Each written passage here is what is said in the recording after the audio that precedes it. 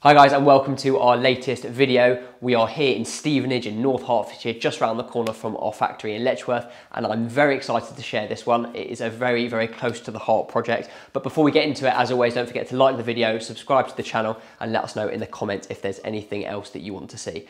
So this kitchen actually belongs to our design director, Rich, and Rich has worked with us for over 13 years, probably about 14 years, and he's waited for a long, long time to have his very own The Woodworks kitchen, and he finally got there, and he's been designing it in his head probably for 14 years, and we've delivered it, and it is his dream kitchen. So I'm really excited to share this one with you guys. So we'll start, as always, behind me with the island. So you'll notice there's a beautiful bit of stone, and it is something quite unusual, and it's a quartz called lavender. So it's 30mm thick. You'll see that we've got this lovely OG moulded edge, which sort of suits the traditional aesthetic of the kitchen. And you'll notice that this quartz has a lovely grey beige base with sort of taupey veins and little bits in it, and then there's also some flecks as well of sort of silver polish, which looks really, really nice, very, very smart. Underneath, you'll see we've got this striking green colour, and that is grotto green, or green grotto from Sanderson, and you will notice that we've got front frame cabinetry with these lovely pilasters. And then at the end of the island, something you don't see a lot of, we have this lovely open display area. So we've got two drawers at high level. These are dovetail oak drawer boxes. And then at low level, we've got this lovely slatted oak that's been lacquered, and it's a lovely open display section at the end of the island here, sort of going back to those old butcher block type aesthetics. And behind me, we have this main L-shaped run. And so this is painted in Wimborne white, and it's a shaker door. In-frame cabinetry, we've got this lovely quirk bead. You can see the butt hinges on the front here, so those have actually been chopped in by hand. It's a much more traditional aesthetic as well. You'll see the cornice as well, it's a moulded cornice. And then we've got this lovely bit of hardware. These are Armac Martin Jefferson handles in a matte satin lacquer. And we open up this larder, and you'll notice the lovely oak internals. We've got oak spice racks on the backs of the doors. Double thick oak shelving. This is fully adjustable, so you can put the shelves anywhere that you want. We've got spotlights in the top panel. We've got these lovely door stoppers here. And then we've got the same quartz worktop matching, again, 30mm. More dovetail oak drawer boxes. You can see we've got a lovely coffee collection. I know Rich personally, he drinks a lot of coffee. So we've got the coffee machine there.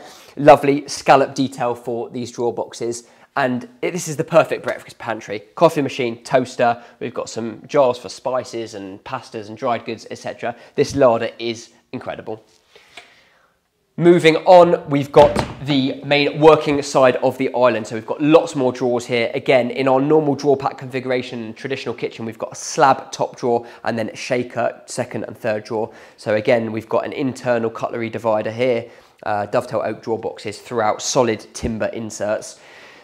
Rich has actually opted for a gas hob, so it's a 5-ring gas hob by Siemens. We've got one large wok burner and then 4 smaller gas rings. And then above here is the Westin Stratus Air. It's completely compact. It's stainless steel, white powder coated stainless steel, so it sort of blends in with the ceiling, and all of your fumes then get extracted straight out.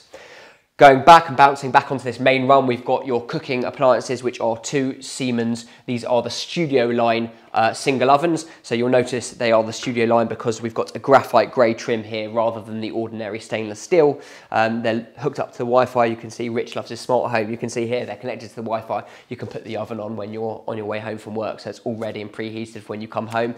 Very, very tech savvy. And then above here, one unit, we've got the vertical baking tray dividers, which, as you guys know, is one of our favourite features, and then just a fully shelved cupboard on the left.